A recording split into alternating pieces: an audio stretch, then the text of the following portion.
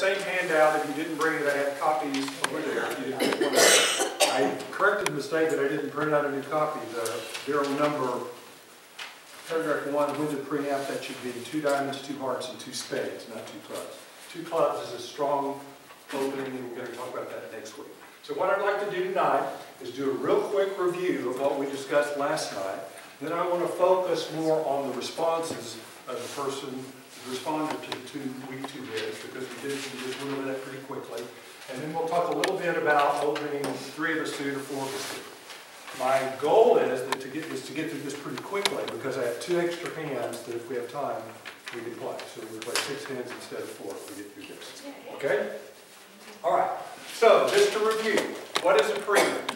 A preempt is a weak bid that you use when you have a long suit, at least 6 cards, and you have only 5 to 10 points, sometimes 11. If you have 12 points including your length, you should open 1 of a suit, not 2, 3, or 4.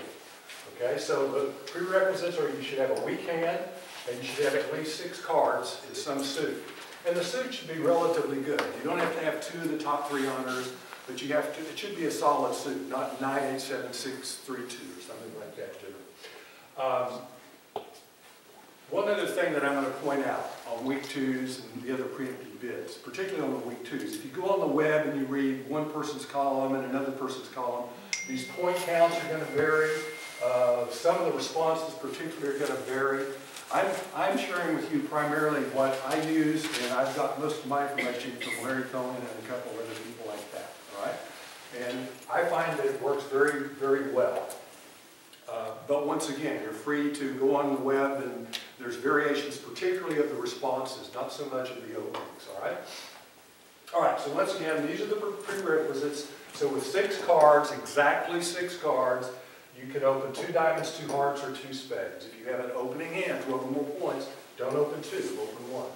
If you have 7 of a suit, you open 3 of that suit. If you have 8 of that suit, you open 4 of that suit, okay?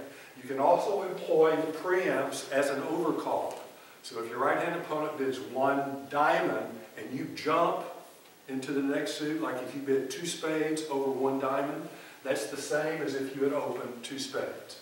It's essentially a week 2 overcall, if you will. What if they bid 1 spade and you bid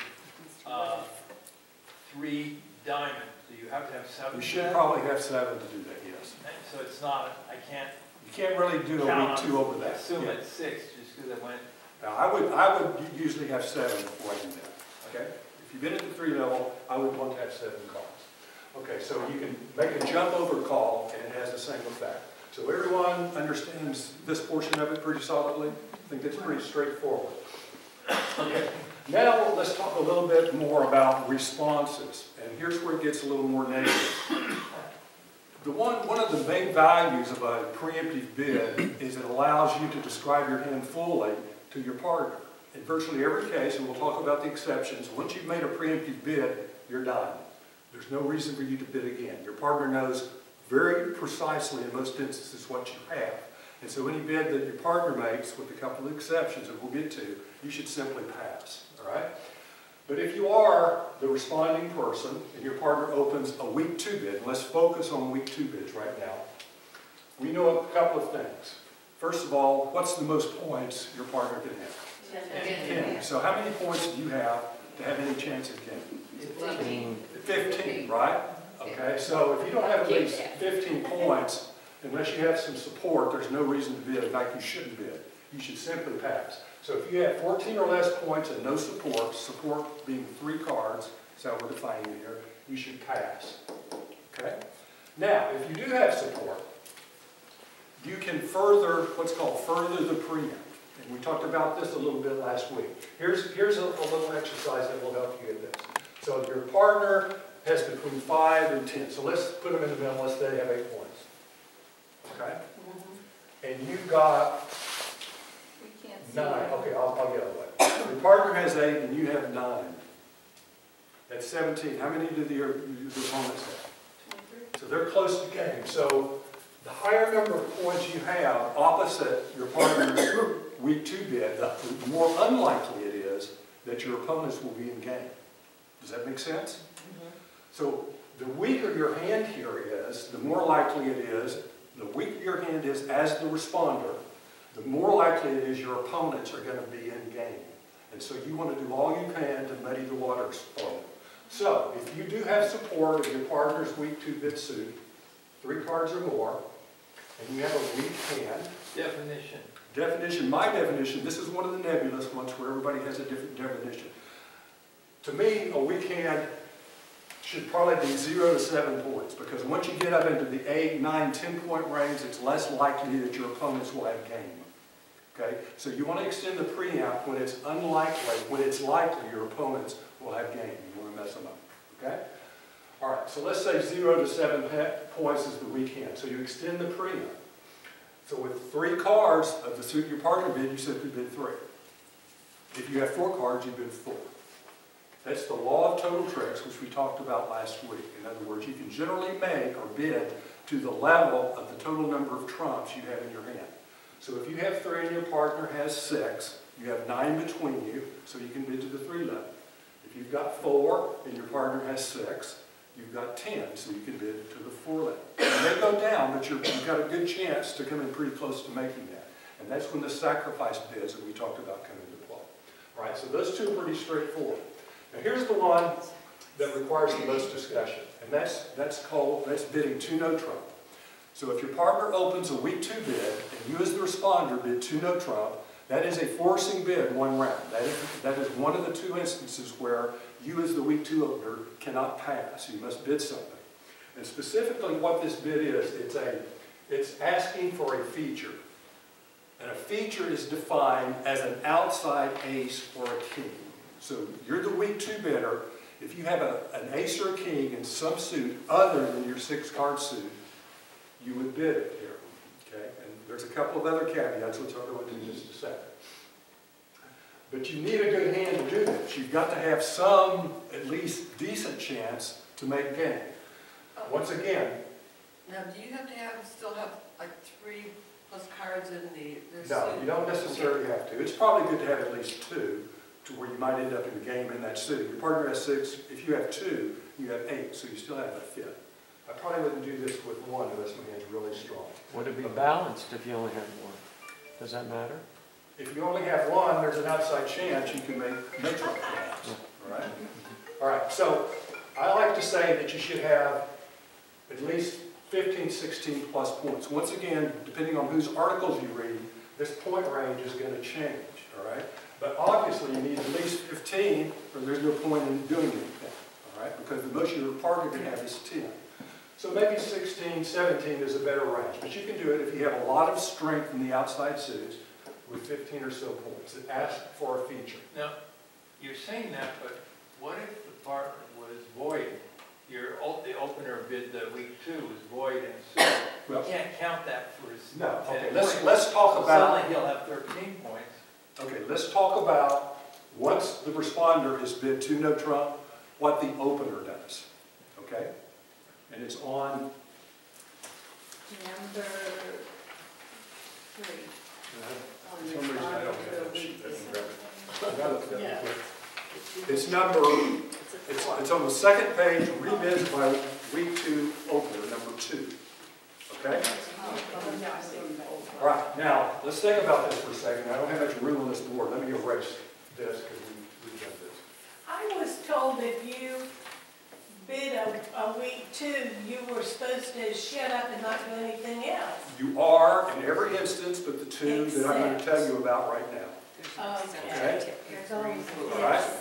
All right, so if you bid a week 2, and now your partner, you've been a week 2, you've got 5 to 10 pins. Now I'm your partner, I'm sitting here with 17 points. Okay? So we still have a chance for game, right? If you have the higher end of that. Does everyone understand that? So it makes sense for me to bid something, doesn't it? Okay? So let's say I don't have strong support for your suit, and therefore I probably just bid your suit, okay? But if I don't have strong support for your suit, I make a bid of 2 no trump.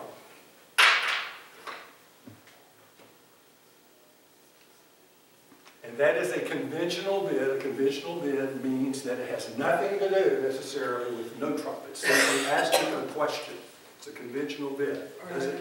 And the question The is, question is, partner, first of all, do you have a weak hand or a strong hand based upon your two bid? A weak hand would be defined as 5 to 7 points. A strong hand would be 8 to the 10 or 11. Okay? That's the first question it's asking. If the answer is no to the first question, you simply rebid your suit. Okay?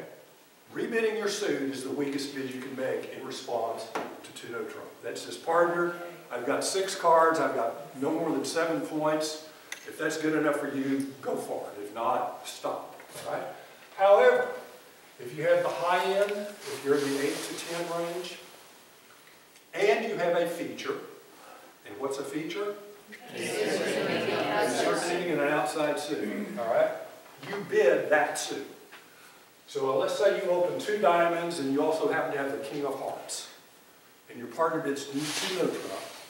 You've got a maximum point count, and we'll go over some exercise here. You would bid 3 hearts. And that bid says, partner, I've either got the ace or the king of hearts, and I have at least 8 points. Okay? Now, what happens if you have 8 to 10 points? You have 8 to 10 points and you don't have a feature. 3 no. Now what do you do? it says here to get 3 no. Well, if you really have a strong trump suit, and that's defined as having the ace, king, queen, the ace, queen, jack, the ace, king, jack, you can bid 3 no trump. If you don't have a strong trump suit, you just go back and bid your suit again. Okay? That's a lot to digest, but we'll go over that here. Okay? Well, if you have 6 or 7 in one suit, that means that you're short in other suits. Of course. 8 specifically. And you can have a feature and a void. That's okay. Oh, that would be okay. Sure. You can open a week 2 with a void. So let's say you have this ace, queen, jack, boom, boom, boom. I mean, that's 9. 10. That's 10, It's 2 points. Yeah. Ace, jack, and so it's 6, 9, 2, 3, 4. So you've got 7, 8, 9, 10. So that's the maximum hand, right? You've got a void. Okay, the bidding goes 2 spades. Your partner bids 2 no trump. You've got a hand in this range, and you've got a feature. You bid 3 hearts. Okay? Because you're telling him what? You're telling him, What suit? I have the ace and or king of hearts, and I have at least 8 points. Okay. That's what you're telling him by making that bid. Yes. If you had only the king of hearts and the other 2 littles were someplace else, These? yeah, would you You'd still do still do that. that? Sure. Okay. It's a little riskier, but yeah, I think it would. Okay? You're just telling him where your features are. Yeah. And then he'll use that information to decide if he wants to go further. Okay, a couple more. Let's don't dwell on this lot because it doesn't go up, doesn't happen that much. You have a really, really good hand. I'm sitting here with 18 points, but I have no support in your suit. I have 1 card in your suit. If you've got a really strong hand, you can bid your good 5 card plus suit. If you have to bid at the 3 level, you should have 6 cards. And we'll have an example here. Okay? Or you can bid game in your suit, your partner's suit, if you think you can make it. If you have 15, 16, 17 points, and you've got some good cards in the outside suits, just bid game. There's a good chance you'll make game in that. Okay? Well, once again, we'll go over examples. All right, I think you'll understand this more clearly when we go over the example. And number 5, you don't necessarily have to have 3. You could have. But with 6 here you could bid a game with 2. Okay. Okay? And, you know, a riskier bid would be 3 no trump. If you've got stoppers in all the suits and a couple of cards in the suit, to where you can get back a couple of times. Okay? Because think about it, the week 2 bidder probably doesn't have any outside entries, or very few. So unless you have at least 2 of that suit, you're only going to be able to get to his hand 1 time. Okay? All right, so let's look at some examples, all right? In this instance, your partner opens 2 hearts, both are vulnerable, everybody else passes, it's around to you. What do you bid with this hand? Bad. Right, you've got under 14 points, No support. and you have no hearts, No so you pass. And the weak 2 bidder passes as well. Okay? There's no, I can't imagine a situation where the weak 2 bidder would bid again. Okay. How about here? You've got 6 points in support of And he hearts. still he bid hearts. You bid 2 hearts. Now it's your turn. 300. Three hearts. You bid 3 hearts, you extend the preamp. Okay? How about here? Again, Well, you've got 6, 7, 10, 15 points, 4 hearts, and Suki did with the king and the queen. so you're asking I think I'm gonna bid 4 hearts with that, okay? Okay. I'll bid 4 hearts and take my chances. So you don't have to ask for outside feature. Well, there's no reason to. I mean, at most you have 1 loser there.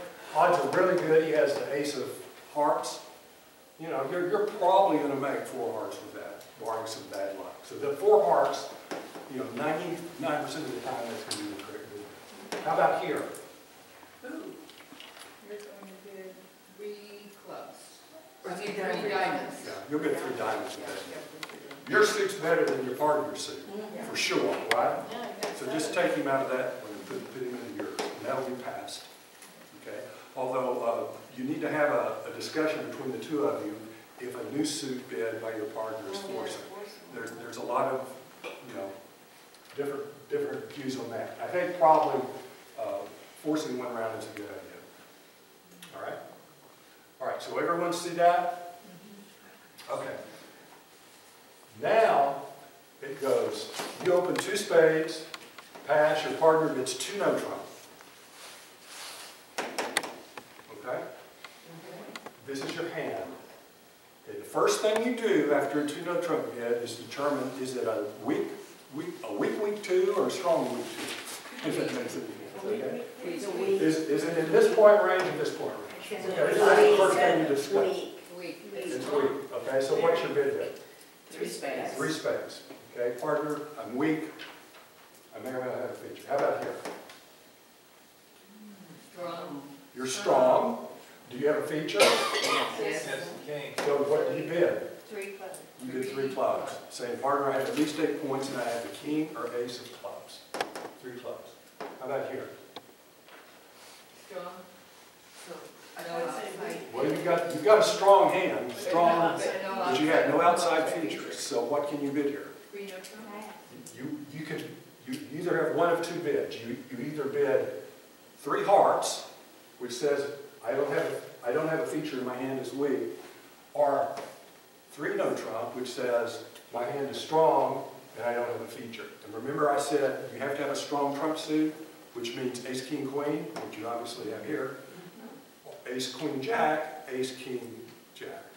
Okay, that's strong enough. This one definitely is. So you would do 3 no trump over 2 no trump there, promising that suit and he should have the rest. Can you explain that one again?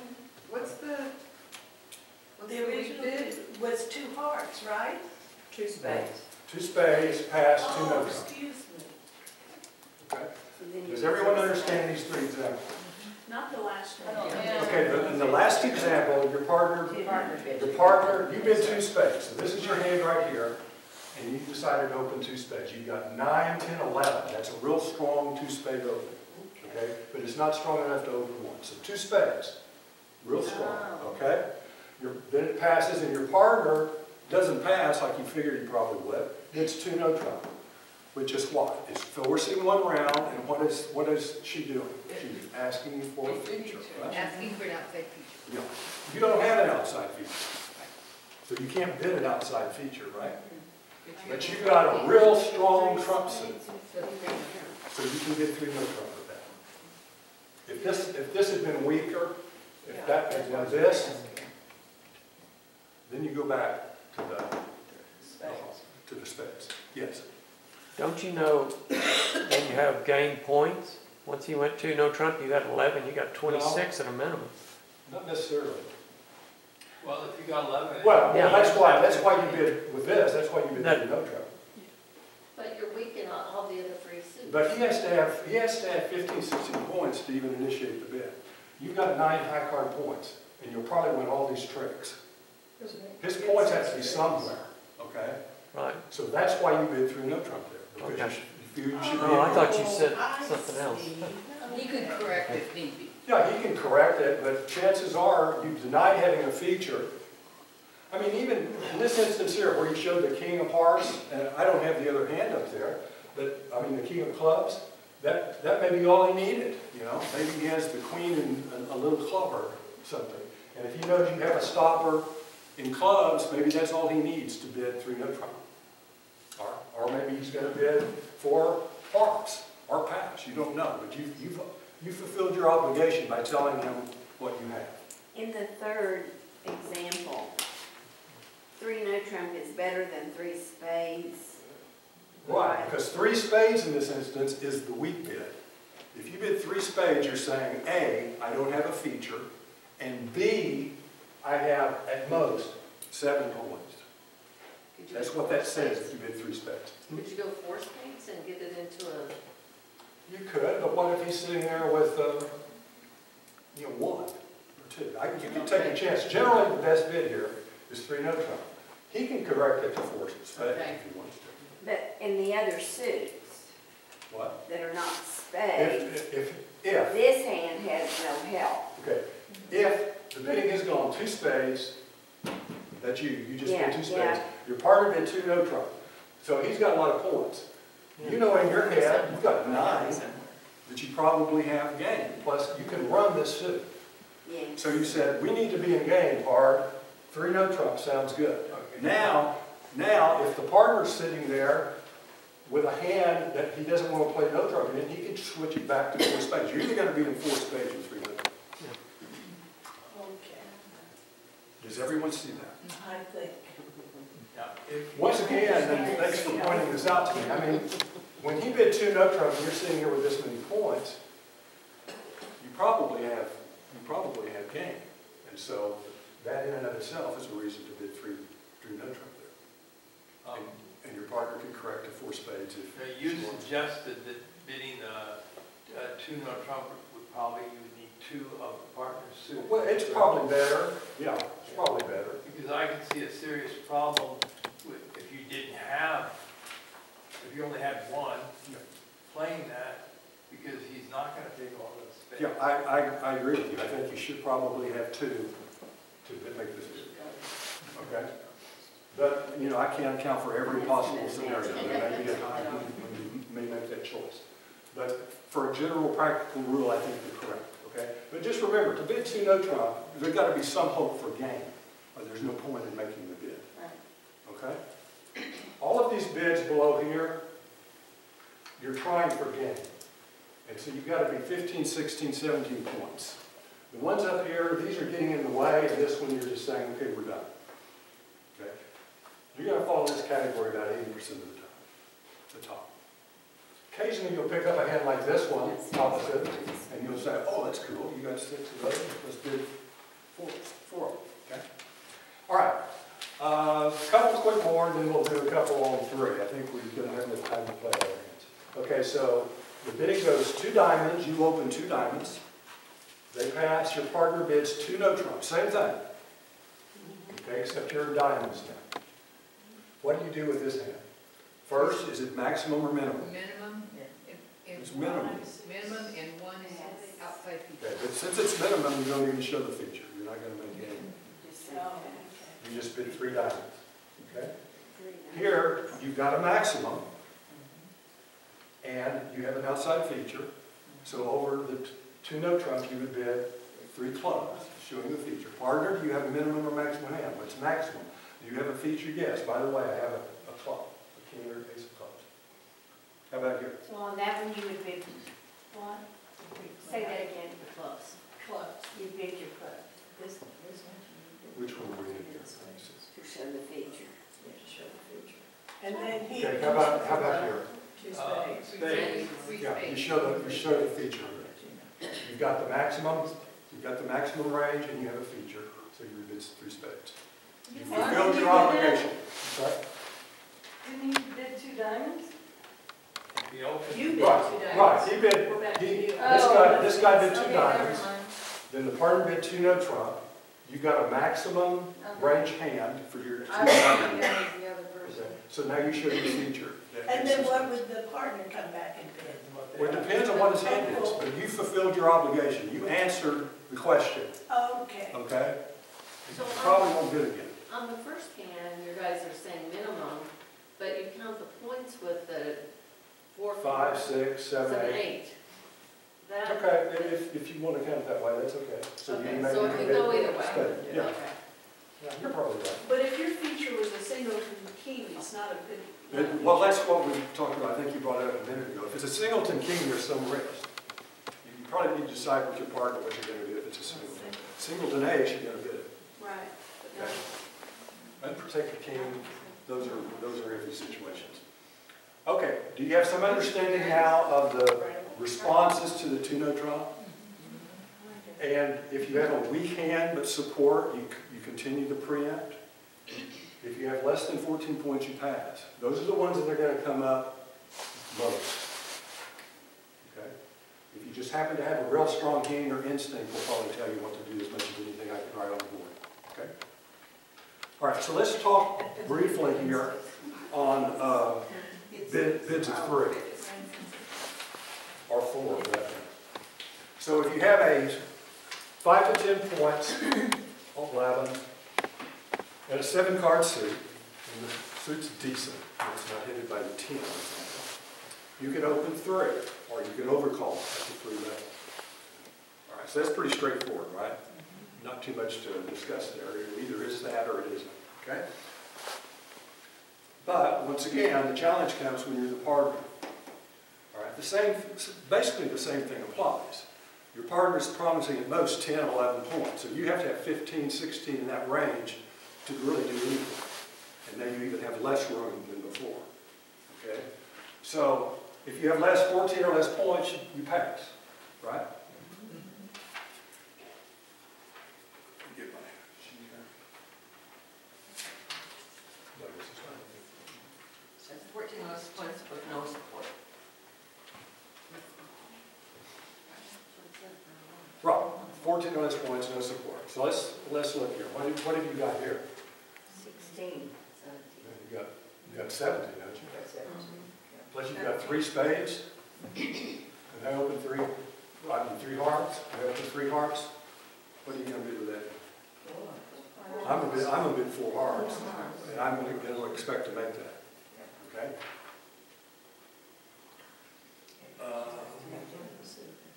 How about? Here. That's 2 no trump. Well, we have to go 3. Oh, yeah, you have to go 3, don't you? I think it's the same thing. You've got 8, 11, 15, 16, 17 points, but you only have 1 heart. Yep. I mean, he's got 7 hearts. You've got 8. I think I just did 4 hearts with that. The most important thing in continuing the preamp, if you're not going to stay in the suit, is cards in the outside suits. And you got that nailed. You got 3 aces in suits other than the suit against. And you don't have to worry about entries because she's got this whole string of hearts. You're going to be able to trump something at some point to get over there if you have to. And you probably won't because they're all going to be good cards. Okay, how about here? Wait, what was the 4 hearts, 4 hearts? 4 heart. How about here? We don't have support. You got 8, 9, you have 9 points. You can extend the preempt here if you want. Okay, you can bid 4 hearts. Now think about this. They probably have spades, don't you think? Good chance. All right. All right. So if you don't bid, if you don't extend it to, and you know the first person's passed, so the partner hasn't bid yet. So this person here has all the points. Does everyone see that? And the spades. Okay, your partner opened 3 hearts. At most, she has his 10. This person passed, doesn't have an opening hand or even anything to overcall. You're sitting here with this. That's 7, 8 high card points.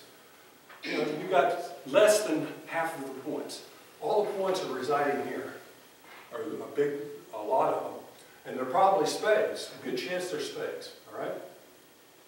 If you pass, which most people would, because they're not thinking this through, it becomes a lot easier for this person to bid 3 spades, okay? If you extend the preempt to 4 hearts, They're not, they're gonna pass. are they gonna bid 4 spades?